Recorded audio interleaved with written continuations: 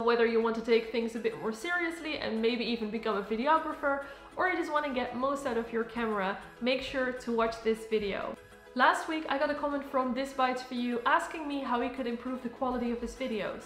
In this comment he also mentioned that he was filming everything in 60 frames per second because this is the ideal frame rate in gaming.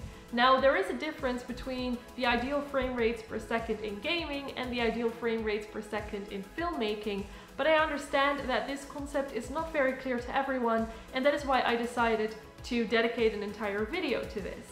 Also, before we start, at the end of the video I included an overview with all the frame rates and all the shutter speeds that go with each frame rate according to the 180-degree rule, which we will go into later in the video.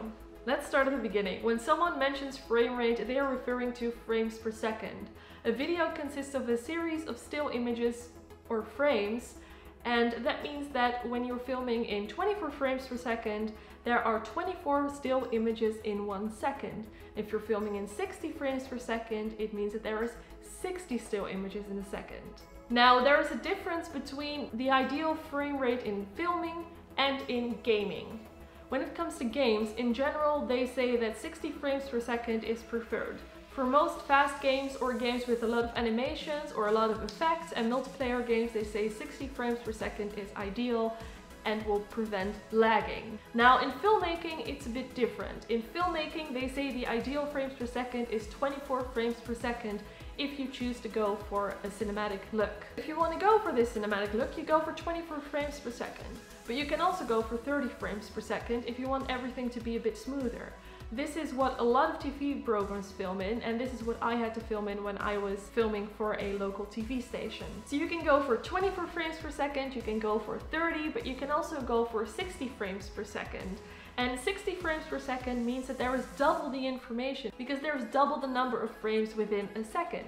So this means if you want to slow your clip down, you should go for a higher frame rate. You can also slow down a clip that's shot in 24 frames per second, but what this means is that there's only 24 still images within a second, so there's only limited information. And when it comes to slowing down clips, the more information the better. So if you have a clip of 24 frames per second, it's going to look a little bit choppy.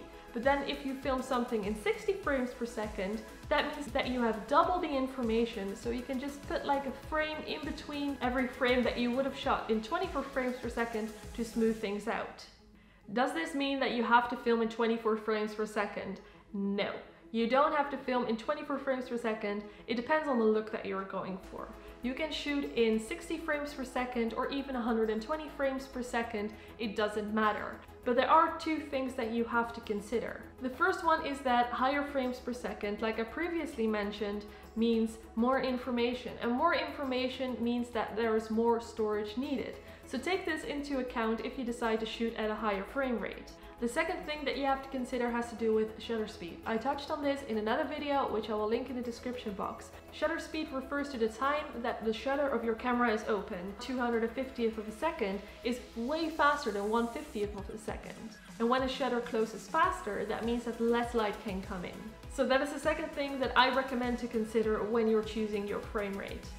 Now, setting your shutter speed is very easy. There is something that's called a 180-degree rule. Basically, this means that you have to multiply your frame rate by 2. So if you're shooting in 24 frames per second, it means that you have to set your shutter speed to 1/50th. And if you're shooting in 60 frames per second, it has to be set to 125th of a second. If you set a lower shutter speed, that means that the motion in your video is going to look blurry. And if you set it higher than the 180-degree rule, that means that everything is going to look very robotic and sharp.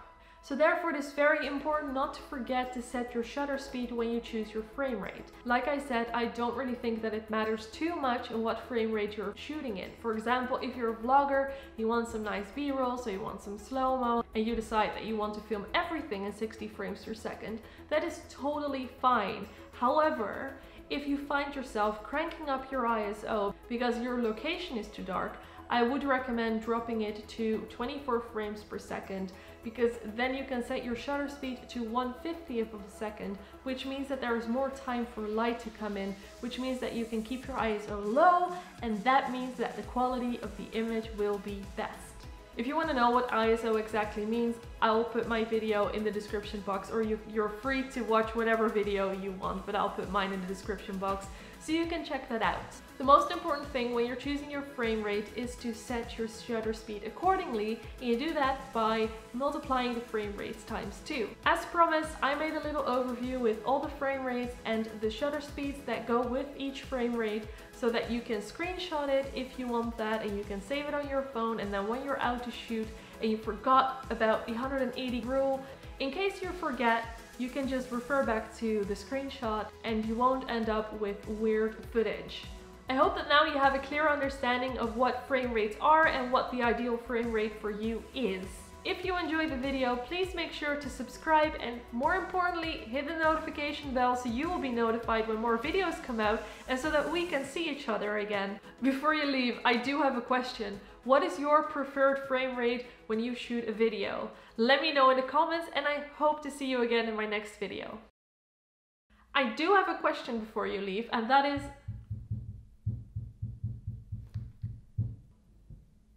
what is everyone doing today?